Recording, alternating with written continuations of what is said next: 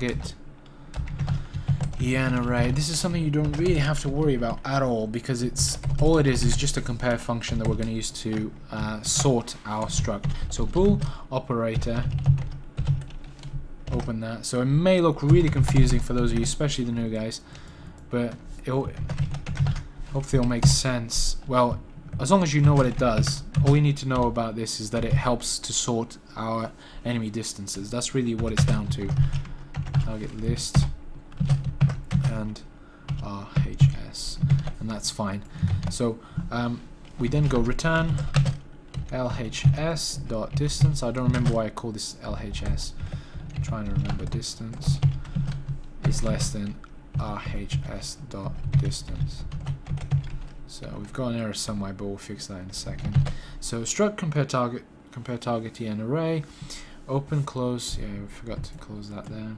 I always forget that with structs. I don't really normally use them often, only in hacking, so I forget that. So bool operator. Oh yeah, I know what I got wrong. It's this here. Don't ask me why that goes that way. I don't understand it either. And struct isn't supposed to have that because it's not a method, you idiot. I'm such an idiot, my bad. And that should be distance. And apart from the 50 errors I just did there in about 5 lines of code, don't worry about that.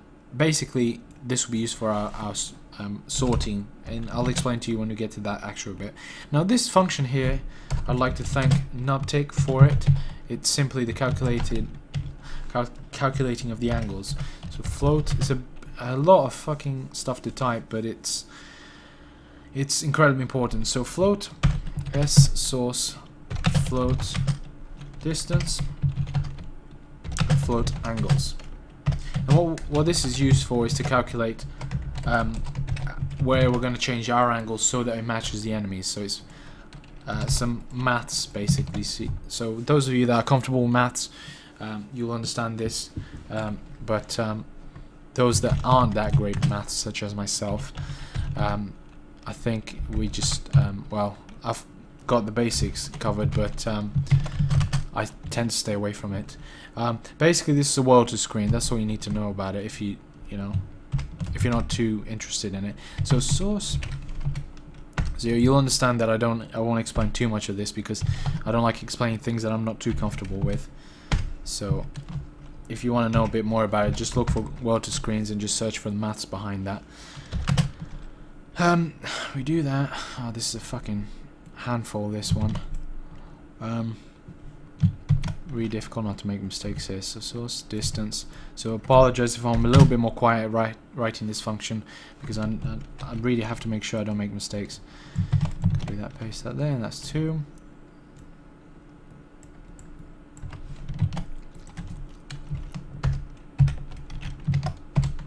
And that finds out our delta, and then hype, which I assume is hypotenuse, equals square root.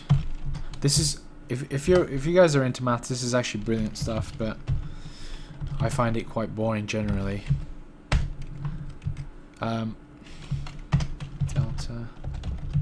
0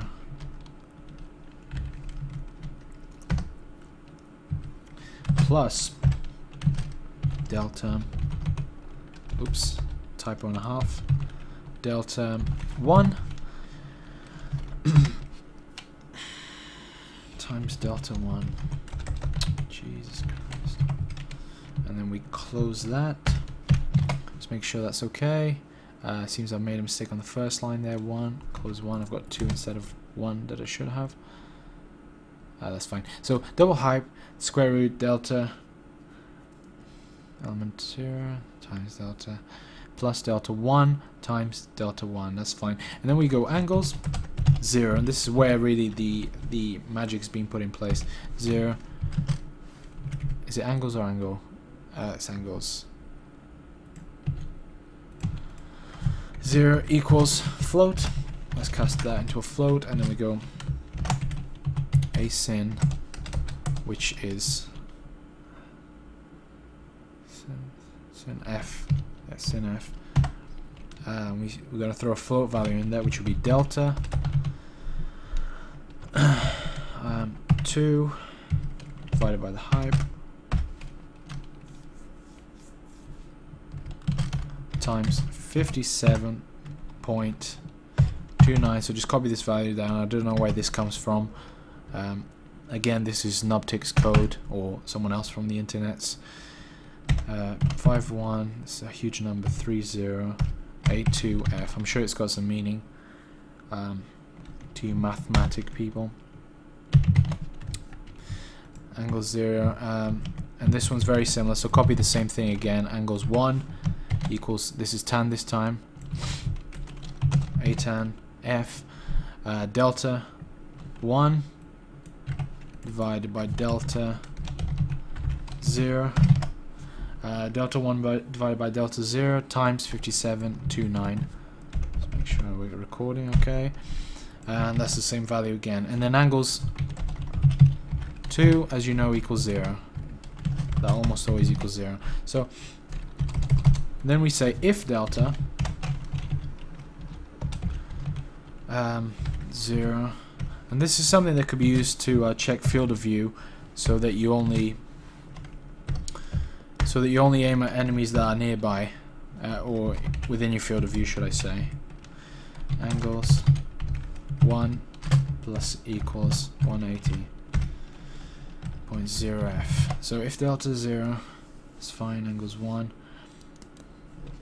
0, and that's fine. That's our calculated angle done, which I really wasn't looking forward to. So it's out of the way. Hopefully we didn't make any mistakes. We'll find out later on though. So we're now going to go to our aimbot function. So we're now on our last function, and void aimbot, and we're close to the end. Although there's quite a bit of code to write, and as long as we didn't make any mistakes, it will be straightforward. So, all right. So what we're going to start with is declaring our target list at the top. So target list, and this is going to be our array. Oh, that's interesting that I create that there. I've just noticed I've got a memory. No, I don't have a memory leak. I thought I had a memory leak, but I delete it at the end, so we'll get rid of this at the end. So, because we're declaring this dynamically, we need to make sure we dispose of the memory later on, which is what we're going to do. Target list T, and we declare this number of players. And this is why we need to declare this dynamically, because we only want to call an array the size of the number of players. Because this isn't a constant, we need to declare it this way. And I'm just going to go delete target list here, just to make sure. Is that how you do it? I'm trying to remember how to do it. Is that the right way? Hopefully that's correct. Yeah, that's correct. So we delete the target list later on. So just push this to the end, because that's when we're done with it. So we're going to start off by going int target loop equals 0. So first thing, and then we're going to create our loop that goes through the application. Now I'm just wondering, this is our aimbot, by the way. We will call this from the main function, so don't worry about that for now. For int I equals 0, and you guys know I like the for loops. I is less than number of players I plus plus, simple stuff. And then we do we simply call playlist I, so we need to read that information. Playlist I dot read information, and we send the I in, so we read information for that specific player. So there's a lot going on here. And then what we're going to do is we're going to do a series of checks to make sure we filter enemies or players that we don't want. So we're going to skip if we're dealing with teammates. Alright, so if playlist, I really should have called it a smaller name, because now I have to write playlist every time like an idiot. If playlist I dot read, sorry, not dot read information. If playlist I dot team equals, so I'm just, yeah, so yeah, my player, is it my player we called it? Yeah, my player dot not read information dot team. So what we're saying here is saying if the enemy has the same team as us, we leave, because we're not on that enemy at all, right? So leave, sorry, continue. We use continue instead. Almost ruined that. Continue forces us to go to the next iteration of the loop. The next check is, so just copy that for a second. We go if player I dot health is less than 0, less than 2, that's a Counter-Strike thing, by the way, continue, because he's dead in this example. I think when you have 1 health, you're dead. We've passed those 2 things. We're happy with the people that we're dealing with. We simply go calculate angle, Oh, forgot that there. Calculate angle, and we send a couple of variables in there. So my player dot position. We send the enemy's position dot position, and we send the enemy's angle as well. AIMBOT angle. Excellent stuff. So all we do is calculate the angle, and it returns, I think it returns, yeah, the same value is returned, or this is overwritten, so that we can write that into our view angles. So hopefully that makes sense there.